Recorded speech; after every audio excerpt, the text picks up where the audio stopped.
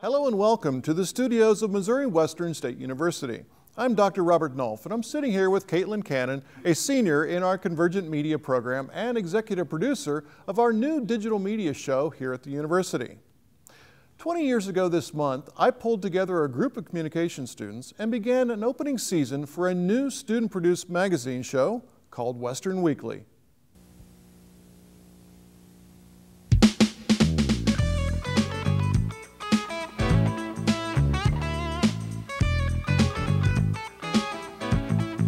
Hello and welcome to Western Weekly. I'm Colleen Williams. And I'm Brian Butler. Before we start the program, I would like to ask our technical director to switch to camera 2 and show you our studio. We would like to thank WDAF Channel 4 in Kansas City for donating this set to Missouri Western. We would also like to thank the Missouri Western Foundation for the funding of the equipment used in the studio and control room, and St. Joseph Cablevision for giving us the opportunity to bring this program to you. On Western Weekly, we will take a look at important stories from the past week. We will highlight major events that will be coming to the college in the near future.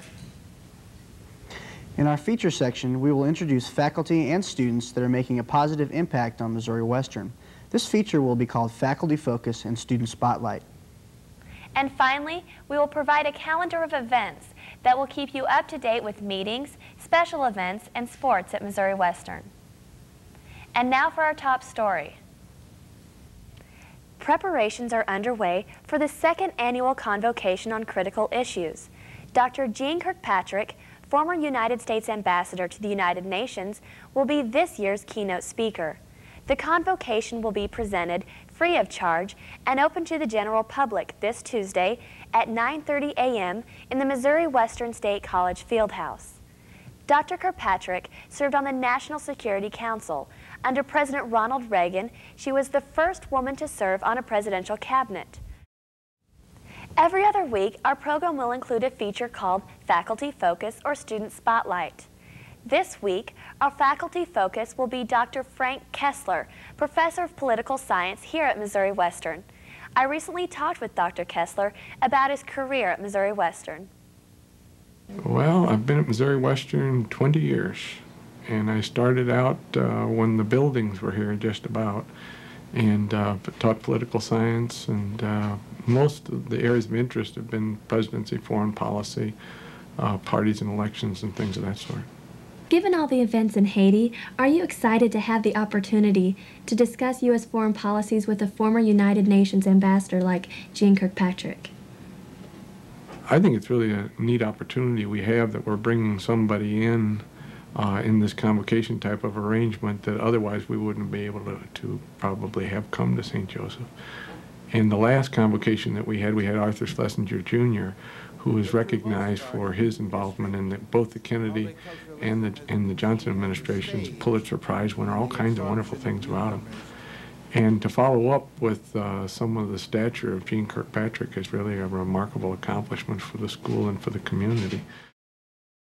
As a special treat, my original host of the show, Colleen Williams, has sent us a short message from her anchor desk at KGSM-TV in Hastings, Nebraska. How can it be 20 years? I still remember auditioning for Western Weekly. I'd never been on camera before, but I thought it looked like fun. I ended up getting the job and became the first anchor for Western Weekly.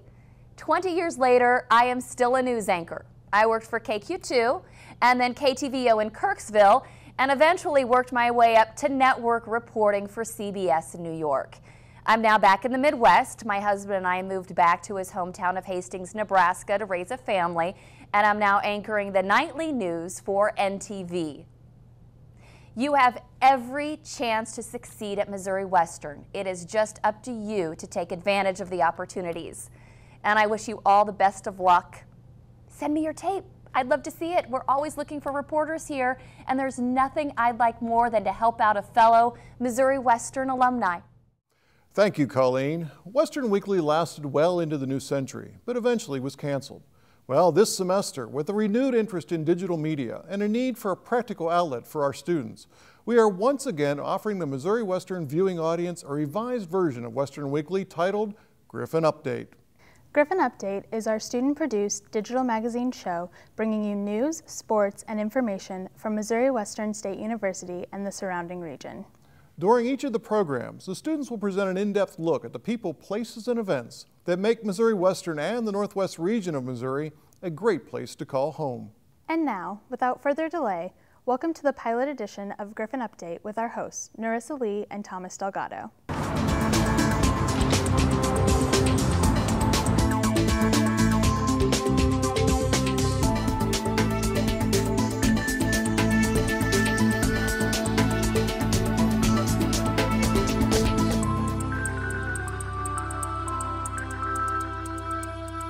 Welcome to the first edition of Griffon Update. As Caitlin explained, we will be bringing you news, sports, and information from Missouri Western State University and the surrounding region. We will go out of our way to feature the people, events, and places that are of interest to our regional community. We'll also work to find those hidden gems and stories that help make Missouri Western and the surrounding region a special place to go to school and call home. To begin our show, reporter Taylor Allen takes a peek behind the scenes of the successful first theater production of the semester, John Steinbeck's Of Mice and Men.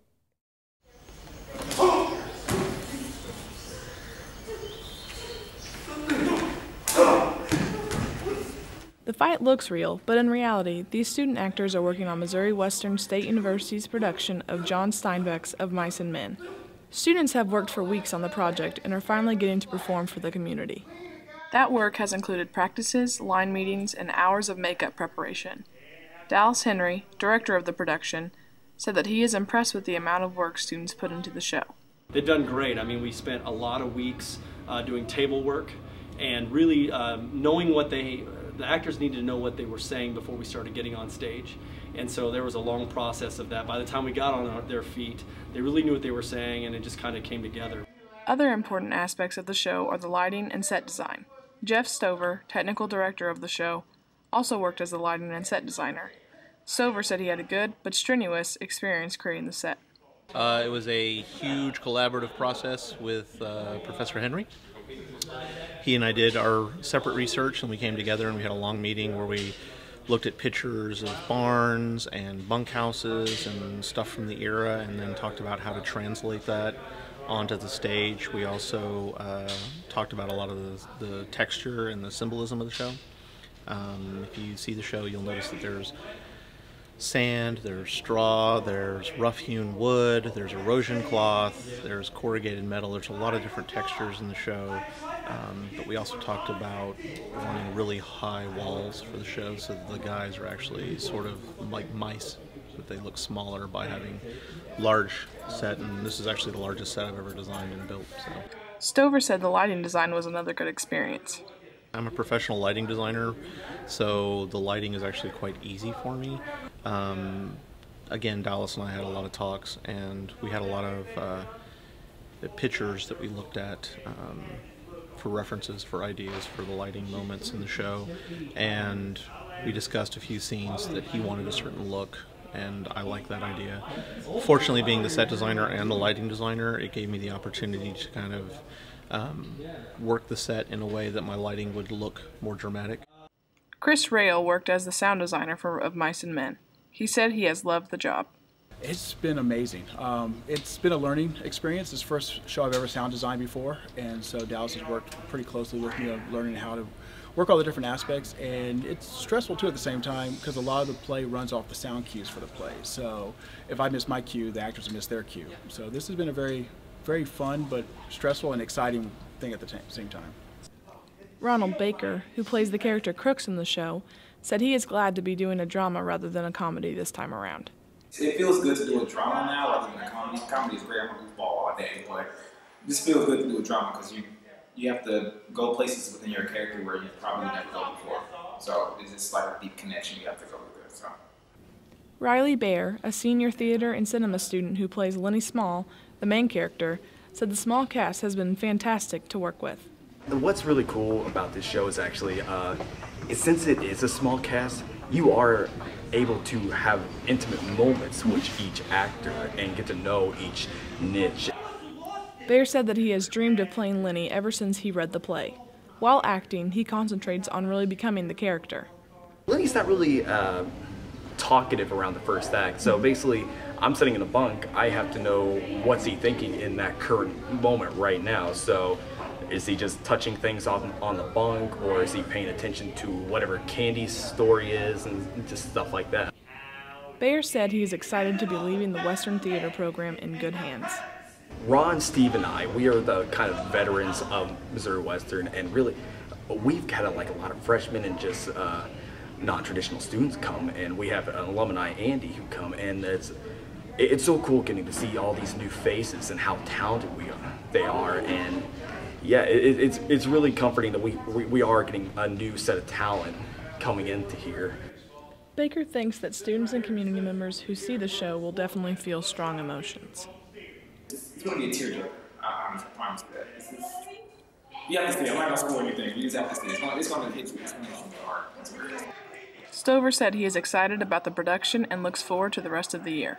I'm just really proud of the show. I'm really proud of the work that the actors are doing, the crew. It's probably, I know I've only been here for a year, but it's probably one of the best shows that I've seen here, and I'm hoping that this is a step up to a higher level of production value for us here at Missouri Western. Of Mice and Men has been a hit since it opened on Friday, October 3rd, and the crew hopes to produce many more successful productions throughout the year. The department is planning to produce 3 other shows this year: Pirates of Penzance, 3 Days of Rain, and Urinetown. Speaking of Potter Hall, students arrived this semester to find many renovations to Missouri Western's campus. From additions to the Walter Cronkite Memorial to the construction going on in Potter Hall, many of the renovations on campus are receiving much attention. Reporter Daniel Cobb brings us this fall's latest. Missouri Western is starting to look different. Everywhere you turn, there seems to be something new going on. Western is currently undergoing numerous renovations in order to keep the campus more accessible to students and guests alike. For example, Western has given a facelift to Papa Well's dining area, renaming it the POD Market, where students can buy an assortment of food in between classes. Students can also go to Blum to find both The Walk, a new Chinese restaurant, and also a Subway, with the latter gaining much popularity as the semester goes on. Additions are also being made to the Walter Cronkite Memorial, with an actual representation of CBS's studio coming in the near future. The yearbook office, which was originally located in Eder Hall, is now on the 2nd floor of Murphy Hall, with a few new amenities. Meanwhile, Eder received a new computer lab, which is doubling as a classroom for students in various editing classes. Dr. Cale Fessler, the Vice President of Financial Affairs, is very proud of the work that has been done regarding Eder's new workspace. We did have to institute some fees to help cover some of those costs, because with the number and power of those machines, which our students need, frankly. I mean, to be able to do the work they need to do, from journalism, desktop publishing, I mean, all across the board, they need that kind of equipment there, and so we were very pleased to be able to do that. But by far, the biggest addition to campus, at the moment, is Potter Hall's new building, as well as a roundabout being built just outside. The new percussion building will replace the double-wide trailer that percussionists have been using for quite some time now. Dr. Bob Willenbrink, the Dean of Fine Arts at Western, is excited for the renovations currently taking place in Potter.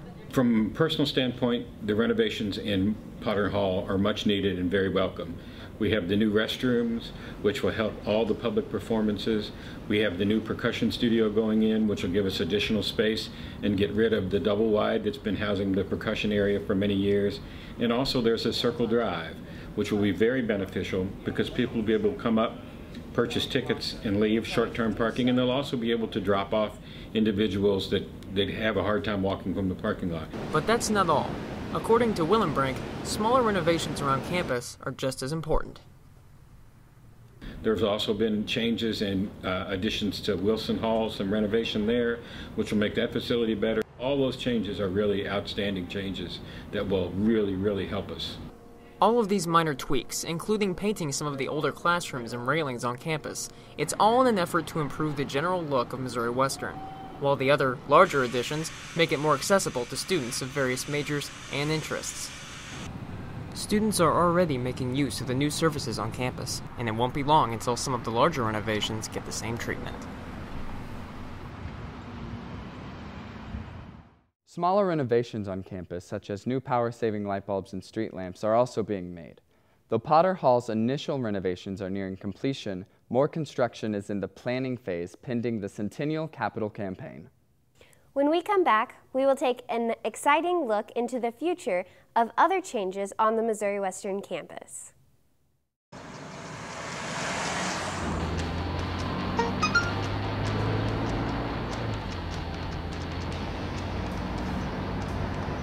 The average text takes your eyes off the road for nearly 5 seconds.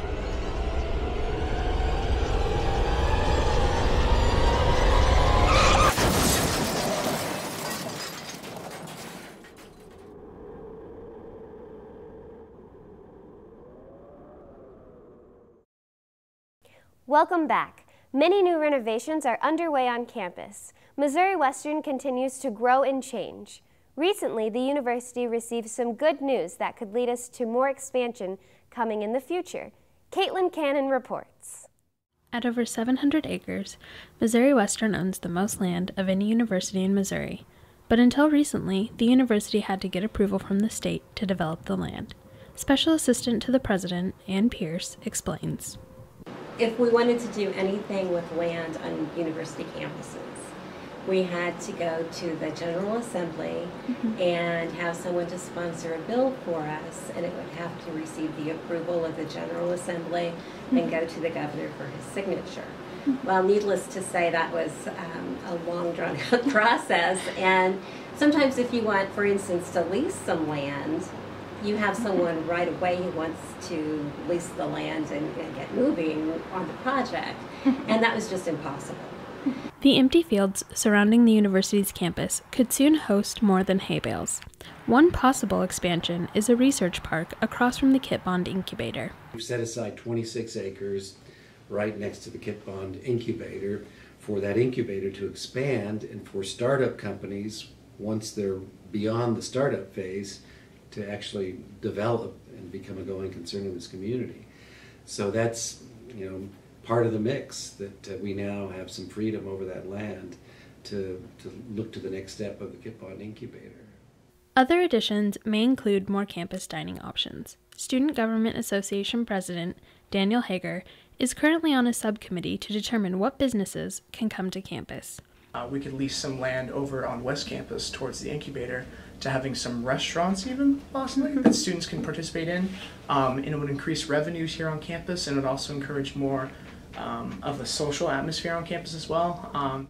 Hager would like students to tell him what they would like to see at Western. There's a lot of different ways you guys can voice your opinions, and even one of the best ways is just literally come up to my office and come talk to me. Although the land lease bill will mean new developments on campus, for now, Western is solely in the planning stage.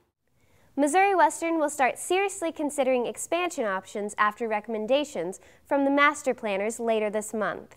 Keep an eye on the farmland that surrounds the campus. As Bob Dylan most famously said, the times they are a-changin'.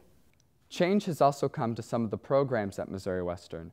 The Craig School of Business has also introduced a new degree program for graduates majoring in business. Mason Marshall reports.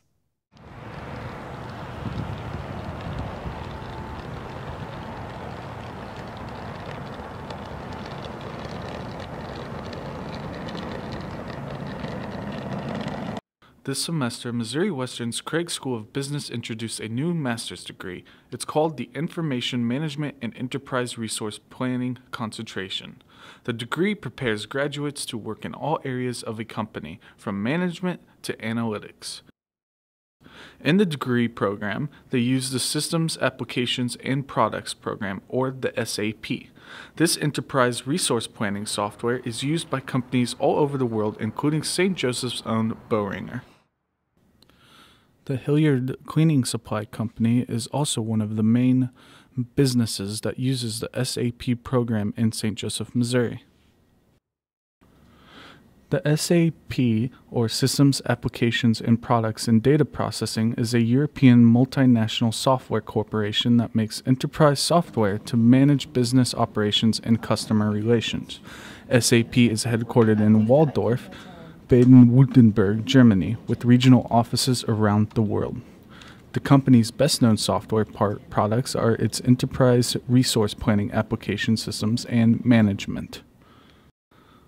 The degree itself is a 30-credit-hour program that includes a core of 18 hours and 12 hours of electives to fit the specific needs of the student, and most classes are offered after 5 p.m. In addition to SAP software, business simulations with SAP will be utilized in several of the classes. Dr. Peggy Lane is the program director and thinks that the program is working really well. The program was approved last spring, and this is the first class this fall. That we have 7 students in the program, which is fantastic. We were hoping we would have 5, so we have 7 students in the brand new program, and we have a few more on board for coming in the spring. Dustin Daffron is a student in the new degree and is enjoying it so far. I joined the program because it was recommended to me by one of the professors, and when I looked into it a little bit more, it seemed kind of new and exciting, and fits in well with my interests and my current work experience. The required courses for this program include ERP fundamentals, ERP configuration, systems development, lifecycle analysis and design, business intelligence and analytics, supply chain and customer relationship management, and SDLC project management. Elective courses include strategic information systems, enterprise applications technology, e-commerce and mobile platforms, and SAP TERP 10 certification. Dr. Mark Lewis is also a professor in the current program and is teaching students how to utilize the different techniques in business. The kind of classes that I teach in this new graduate program are systems analysis and design and business intelligence. Those are 2 different classes. Systems analysis deals with the tools and techniques and information needed to design the systems that businesses use. And then business intelligence gathers and analyzes and reports on those data that we have collected so that we can make data-driven business decisions. The ERP concentration degree has given graduates a better opportunity for a successful career in business. For more information on the ERP concentration degree, students can go to the Craig School of Business office located in Popplewell Hall 305. We'll be right back.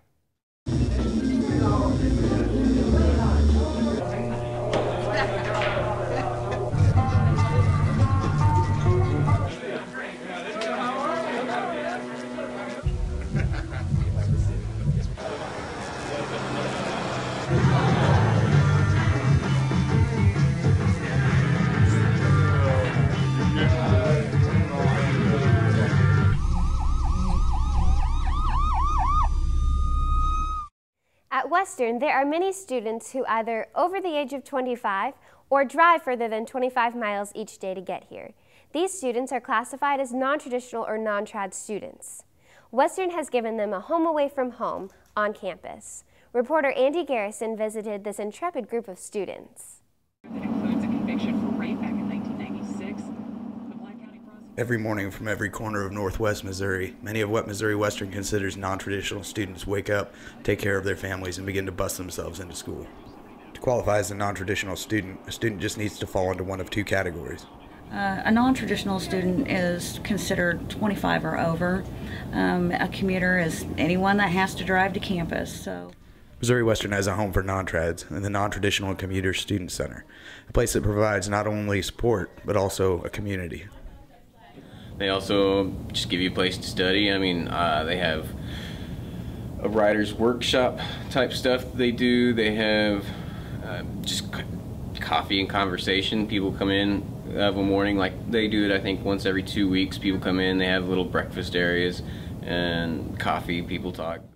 The Non-Strad Center also provides a place for students who may not have internet access at home to catch up on their homework. Although the center doesn't offer tutoring in the traditional sense, program assistant Yasela Moore does say that they offer assistance with things like Moodle. for instance, earlier today I had a non-trad student come in, asked about Moodle support services and such type. We did run a Moodle seminar earlier this semester. However, we're going to do it again next semester just because that's something that, you know, we've been asked about. So that's part of our program, is to assist these non-trad students. The center also has tremendous support for military veterans. They also host several events throughout the course of the year, usually put on by volunteers who are non-traditional students themselves. It varies. It really does. It depends on the time of year. We also, offer that vehicle option as well during the spring, because winter's hard on batteries, and a lot of times we don't realize how bad shape our vehicle is in. So we try to do that in both the fall and the spring. The center also has several ways in which they can help students financially. At the beginning of the year, they have different little the Judah Book Fund and other types of ways that will help you get money for certain things. It's just a simple application is all it takes. Fill it out. In addition to that, the center also provides a television, a refrigerator, a microwave, and a coffee maker. Even though there's only 2 categories you can fall into to be a non-traditional student, the center opens its doors to everyone. I mean, it's not like we discriminate against any one individual. If you're here and you need something, you walk in here, we're going to help you out. So, I mean, there's no real qualification to be a non-traditional student, essentially, other than, according to the paperwork, it says over 25, but, I see 22-year-olds that, they got out of high school and, they went to work, and now they decided, oh my, I need to get into college. So that's kind of a non-traditional role as well. With all of its resources and its sense of community, the non-trad office will be a top destination for non-trad students at Missouri Western for years to come.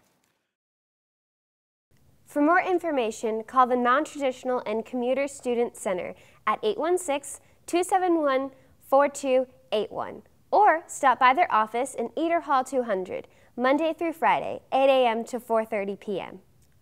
Did you know Missouri Western has beat the national average and actually gained students this year? The number of high school graduates in Missouri is slightly lower this year, yet Missouri Western has put all the right elements together to achieve a higher enrollment for the 2014 fall semester. Producer Krista Haig and Victoria Higgs take a look behind the scenes at this fall's successful recruiting class.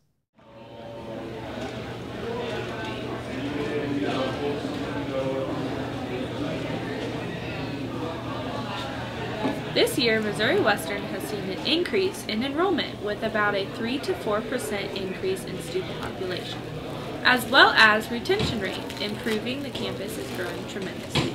We have had an increase in our enrollment, which has been wonderful. It has also helped with our retention rate, which has gone up as well.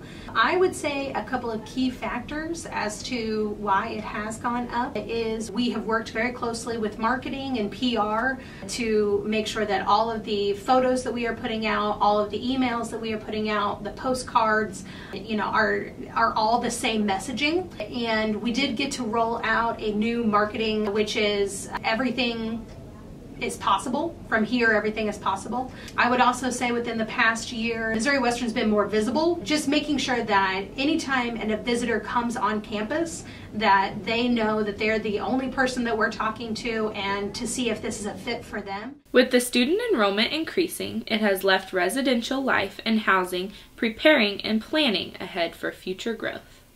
I will say in residence halls, they are a little overflowed, and then trying to make a waiting list. So it's a good problem to have, and talking about how we can make some of our single rooms into double rooms, or how can we be prepared for this growth for next year if it does continue. Since student population has grown, the residential halls on campus are fuller than usual. At the beginning of last year, I believe we opened at about 1,220, so we're sitting about 80 plus students more than last year, but we're sitting at a very healthy 1,300 right now, which is a great position to be in, because it's about as full as you want to be. You want to have a little bit of room to move students around should you need to, if you have a facilities issue or a roommate problem, but definitely full that you're producing a lot of great revenue and having a very dynamic environment on campus.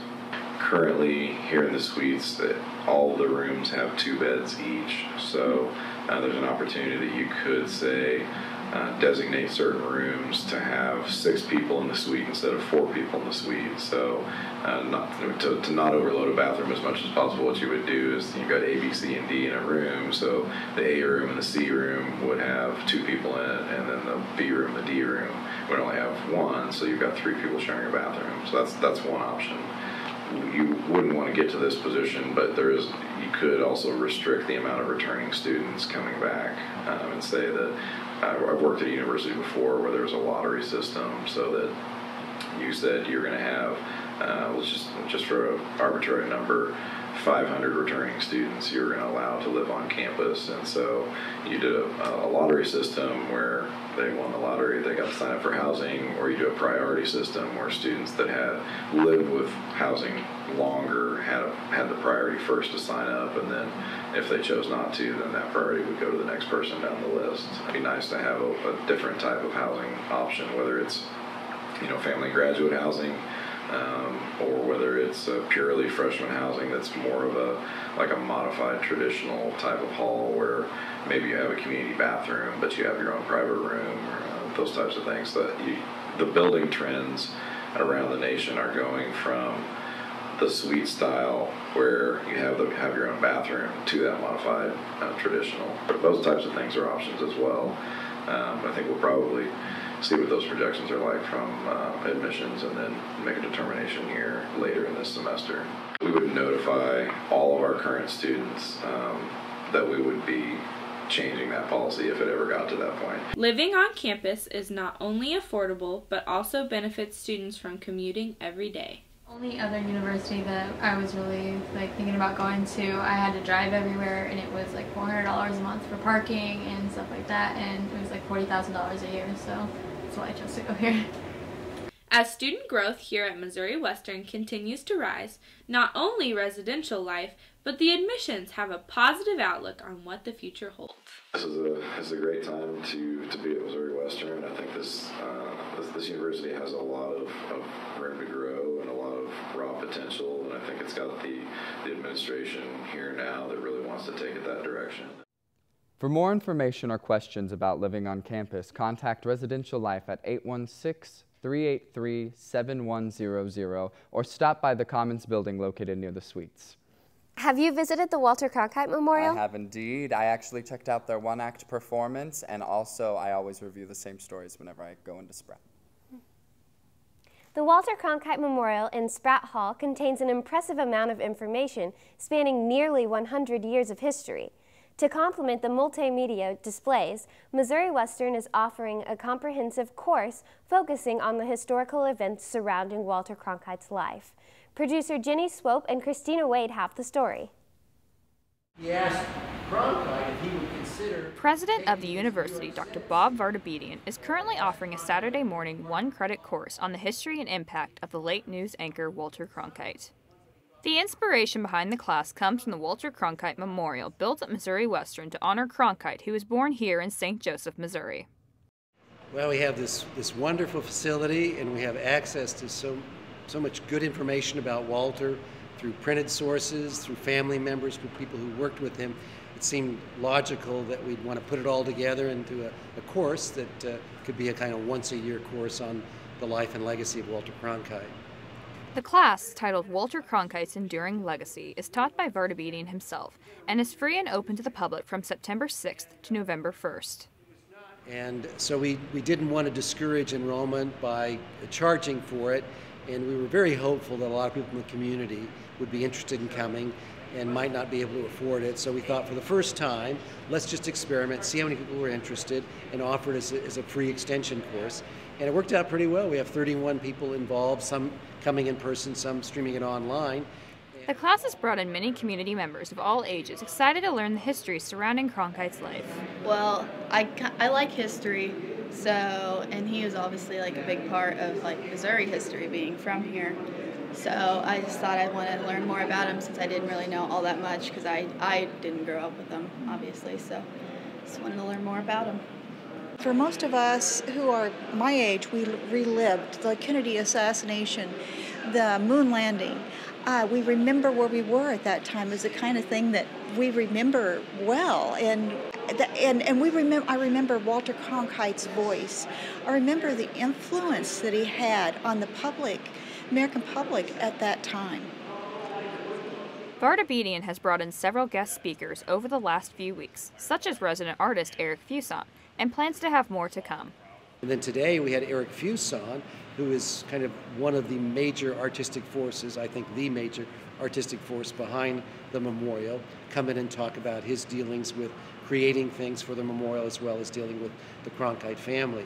In the future, we're going to have Cronkite's Chief of Staff next week, Marlene Adler, who was Cronkite's right-hand person for nearly the last 20 years of his life.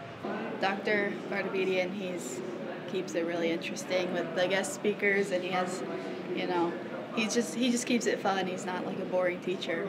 Vardabedian hopes students leave with an understanding and appreciation for the impact that Cronkite had on history. So far, I've enjoyed it a lot more than I expected. Been learning a ton and enjoying getting to hear from people who are familiar with the Cronkite family, and the people who were close to Cronkite. Getting to hear from those guest speakers as well has been great. I think the history that he was involved with is extremely important to a truly educated citizen of the United States. I would tell everybody I know, come. It's wonderful. If you would like to enroll, be on the lookout for signups for Fall 2015. For more information on Walter Cronkite's enduring legacy, you can contact Western Institute located in Sprout 105.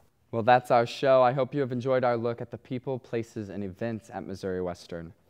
We at Griffon Update want to thank you for watching and hope you join us in the future as we explore Missouri Western and the surrounding region.